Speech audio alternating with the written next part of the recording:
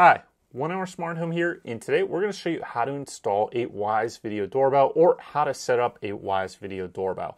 So the Wyze Video Doorbell allows you to view live stream footage and recorded footage right from your phone on the Wyze app. Now, a couple important things to note about the Wyze Video Doorbell before you go installing it.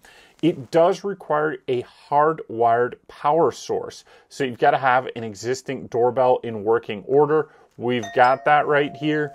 And it also does not use the existing chime. So what happens is Wyze comes with this additional plug-in speaker chime that you can put anywhere in your house. And when you connect the Wyze Video Doorbell, that existing chime or the hardwired chime you have in your house is going to be disabled, and this plug-in chime is going to work. So the first thing that we need to do to install the new doorbell is cut off the power to our existing doorbell. So in order to do that, you need to cut off the power to the transformer, go down to your circuit breaker and cut that power off at the appropriate circuit. And you'll know you'll have that power off when the doorbell will no longer ring. So we're going to cut the power off right now. We cut off the power and we can test the doorbell, and you see it's no longer lit up and it no longer makes a sound when we press it. So now we're ready to remove it by removing the 2 screws that are holding it on to your house. We've got the 2 screws holding the doorbell in place removed. So now we can pull our doorbell away from the wall. And what we need to do is remove the 2 wires on the back of the existing doorbell. We can loosen up that second screw and remove the existing wire. Now that we've got the existing doorbell removed, we're ready to install the Wyze mounting plate and bracket. So it comes in 2 pieces, and if you just want to mount your doorbell facing straight forwards, you got a nice flat surface, you use this little piece right here. You're going to screw it in, and then the Wyze will just clip into it. There's a couple of ledges right there, and it'll slide right onto those ledges. So if you want it forward facing straight ahead, very easy installation. Now you can also angle it. So it comes with a bracket here that allows you to angle the Wyze doorbell viewing angle left or right. If you want it to go one direction, you just flip it around and you can have it go the other direction. So we're going to install it with this because that's the more complicated install. But if you just want to use this plate, you can put that right on, put 2 screws in there, and you're good to go, and the Wyze will slide right onto there. So in order to install the mounting plate, choose whichever direction you want this to face. So for us, we're going to have it face this direction. And then we're going to put 2 screws in to the mounting plate. We've got a screw hole up here and then one down at the bottom. So you're going to use the longer screws that are provided in the bag for this. So I'm going to use those, and we're just going to secure it. And I'll just use the existing hole that we've already got there to make it a little bit simpler.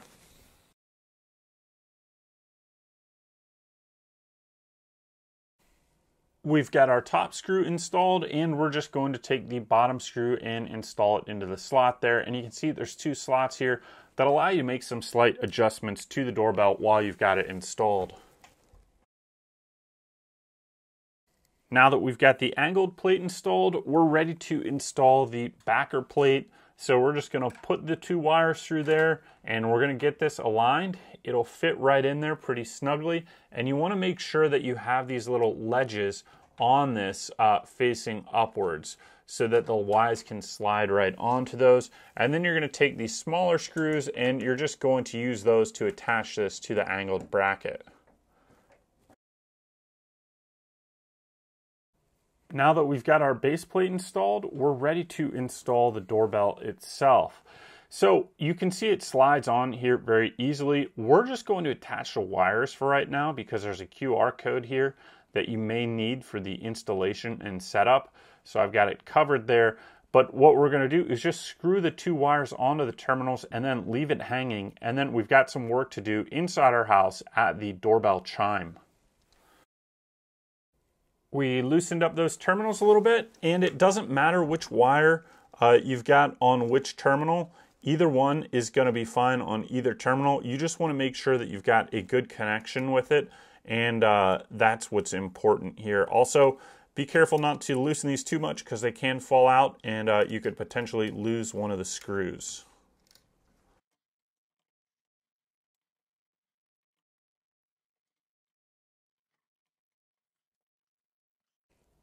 We've got the screws tightened down for both terminals and the wires installed, so now we're ready to go inside to our doorbell chime.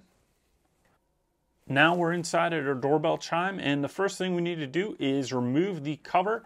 Sometimes you can pull them straight off, sometimes you might need to wiggle them a little bit or tilt up or down. So once we've got the cover removed, you've got a couple different terminals here. We've got one wire on trans and the other one on front. Sometimes you might have this wire on rear or front. It doesn't really matter which one this wire is on. And the color doesn't really matter that much in this situation for connecting the Wyze video doorbell.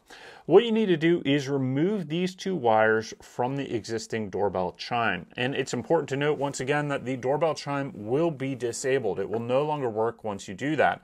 However, Wyze has this handy plug-in chime that you can put anywhere in your house so you can hear it wherever you want, and you're also going to get notifications on your phone. So what we're going to do once we remove those is then install this wire right here that connects the two of these together. And what that does is allow a continuous circuit so that your Wyze video doorbell will be powered up all the time. So we're going to remove these two. We're going to install this wire in between them, connecting the two of them, and that's provided in the Wyze box, and then use these two little wire nuts to secure them together. So let's remove those now.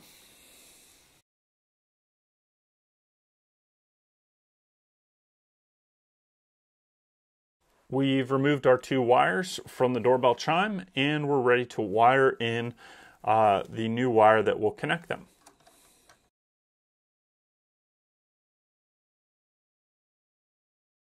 Put them both into the wire nut and then twist them together.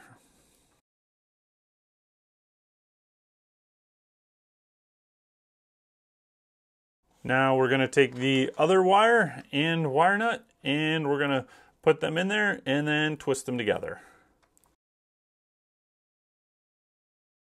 Now we're just going to fold the wires kind of back in here and put our doorbell chime cover back on.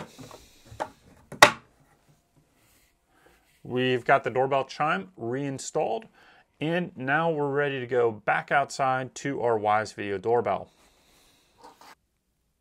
Now we're back at the doorbell, and we're ready to get this set up on the app. So if you haven't done so already, download the Wyze app, set up a username and password, and log in. This is the same Wyze app that other Wyze devices work on. Once you're there, just go to the home screen, which we're at right now, and you're going to click in the upper left-hand corner on the plus symbol to add a device, and we're going to click Add a Device here. Now we've got some options here. It says cameras, sensors, power and lighting, home, lifestyle. Let's click on cameras and see if it pops up here. It does. We're going to install the Wyze doorbell right there. So we click on that, and then we're going to click next. It tells us what we need. We've already done those things, so I'm going to click next. We're going to click through this because we've already done all these installation steps. Next. Next, open the chime box. We've already done that. We've got two wires, so we're going to click next, and then we're going to click next again, and we're going to click next and next again here, and click next again. It says, where is your doorbell located? We're just going to click through this and call it parallel for now. And we've got two options here, wall plate or wedge. We put in the wedge. We're going to click next. And then it says you can add a vertical wedge. We don't want that, so we're just going to click next here. And we've already installed the wedge. We're going to click next. And we're going to click next again. We're going to click next. And we're going to click next again. And now we're ready to turn the power on to the doorbell. So once we've clicked through all those setup instructions, what we need to do is go turn the power back on at our circuit breaker to restore power to the Wyze doorbell. So we restored the power to the Wyze doorbell, and now you can see it's blinking with that flashing light, and it's also telling us it's ready to connect. So on the app, all we're going to do here is click next. It says please confirm that your doorbell is now flashing yellow. It is. We're going to click next. It says your doorbell should say ready to connect. If it does not, press the reset button. It said ready to connect, so we're going to click the button down there at the bottom. Ready to connect. Select your Wi-Fi network and enter your password. We entered our Wi-Fi network and password and click next. Now we're going to take the QR code on our phone and scan it with the video doorbell. So you're just going to take this QR code and put it in front of the image sensor on the Wyze Doorbell. Now you want to make sure that you remove the plastic cover that's on the lens for the Wyze Doorbell before you do this to make scanning it a little bit easier. So we're going to remove that cover right now. QR code scanned. Please wait. I held the QR code about 3 inches away, centered from the image sensor, to get it installed and connected with the Wyze Doorbell. Now you want to click I heard QR code scanned and next. Connecting. Now we need to give our doorbell a name. We called it Wyze Front Bell and we're going to click next. Here it gives us a 2-week free trial. We're going to click continue. And you can share the device with family and friends. We're going to click maybe later. It says, please confirm that your doorbell has a solid blue light normal status or is flashing blue and purple that motion is detected. So we've got a solid blue light there. And every once in a while when I make some motion in front of it, it's going to flash purple. That motion is detected and we're going to click next. It says attach your doorbell to the wall plate. We are ready to slide this now on to our mount. So all you're going to do is you can see these little hooks here and there's hooks on the back. Basically you're going to line those up and then slide the doorbell down. We slid the doorbell onto the wall plate and we're going to click next. It says you have successfully installed your Wyze Doorbell. That's great. And you're going to scroll down because we do want to add a Wyze chime, but now the doorbell is working. So I'm going to click down here, add a Wyze chime, and it says pair with Wyze chime. Click next. It says plug in and reset. So now we're going to go over to an outlet and we're going to plug in the Wyze chime.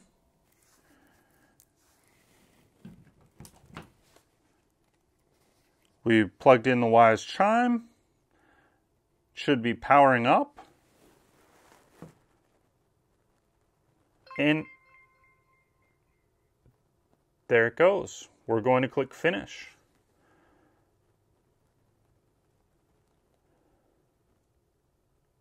It says failed to connect to your internet connection. We're just going to press that again.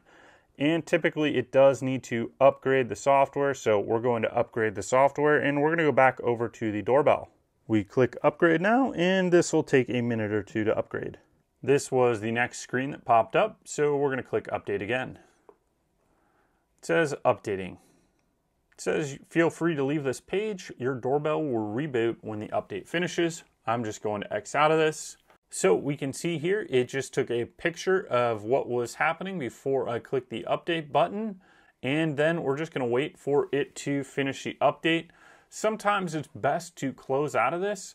And usually you'll know an update's done when the light changes from different status colors. So we got an orange light right there. And it should be another minute or two and the doorbell will reset itself and the update should be complete. So I'm just going to click out of this. And it says, congratulations, you've earned a badge, Wyze Doorbell. Let's X out of that again. And then let's see our Wyze Front Bell. It says it's offline right now, so give it a minute here while the update completes. And then let's see what happens.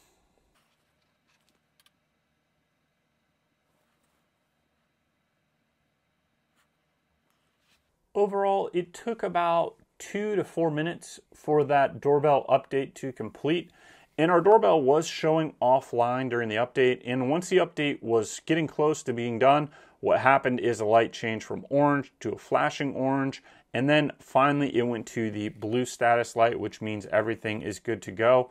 So now we've got the blue status lights. Let's click up here on our Wyze Doorbell here. It should connect and then we'll be able to see what is going on. You can see me here on camera, live view right now of what's going on with the Wyze Doorbell. And if I click there, you can hear the doorbell probably in the background, as well as you're going to get a notification on your phone here, but I've already got the app open, so it's not going to give me that notification. Let's go ahead and we can look back here. We can see the motion detection. You can see different events here and what's going on. I'm going to click out of that, and then you can click back on the Wyze, and we're going to get the live view here. You can turn on or off the microphone and the speaker from down here. If you click over here, that's going to allow you to zoom in even further. So you can tap in and zoom and see what's going on wherever you want on the doorbell if there's something specific that you want to be able to see. Over here, you've got some more options. You've got quick responses. You've got an album. You can just take a picture that's going to save it. Or you can click record here, and it's going to just record that live view.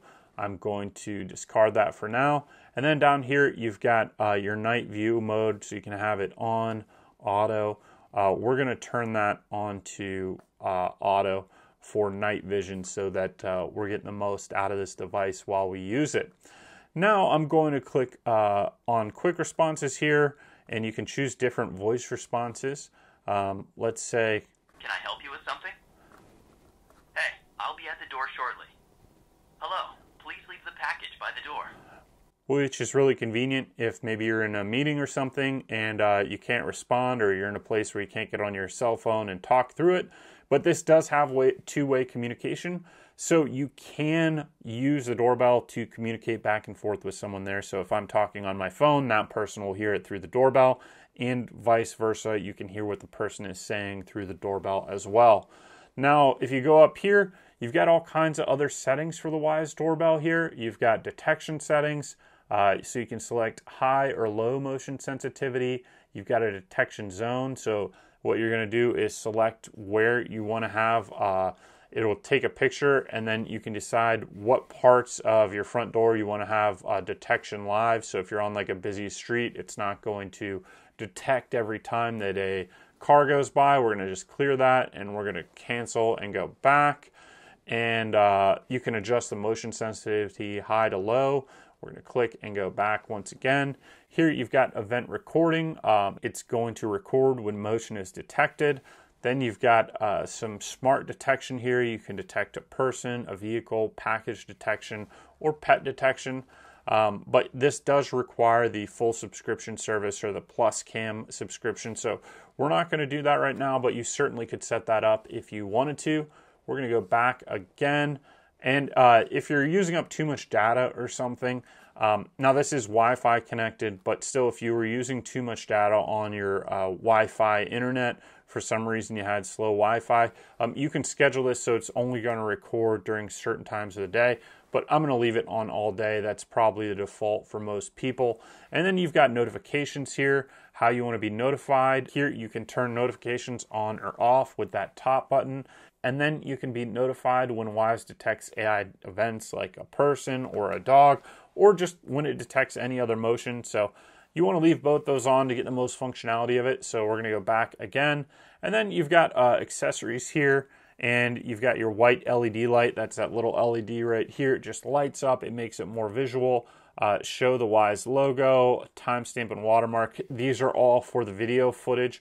I do recommend leaving it on night vision mode, which we've got it on right now, right up here at the top on auto. And then I do recommend the white LED light being on, because that's going to get better face recognition, give a little bit more illumination, but also it just lets people know that they're being recorded at night. So maybe if they had some kind of malicious intent, they're going to see that light and go somewhere else rather than not knowing that they're being recorded. So we're going to go back here and go back to some of the other settings. You've got accessories down here, so you can add the Wyze chime or remove the Wyze chime and click on that.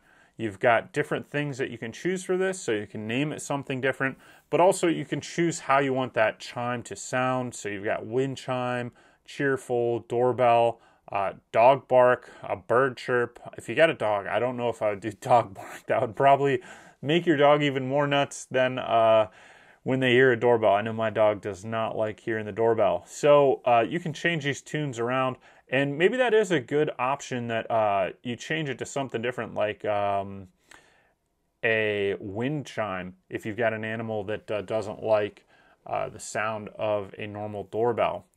Then you've got a schedule for that, so you could have this scheduled so it's only going to be on certain times of the day where it's going to notify you via chime. And that's nice if you're trying to take a nap or something. You could turn that off, or you could just turn the volume down on this too all the way if you wanted, so that you can take a nap and not be interrupted, or someone else in your household can take a nap if you've got kids or something and you don't want that chime to go off.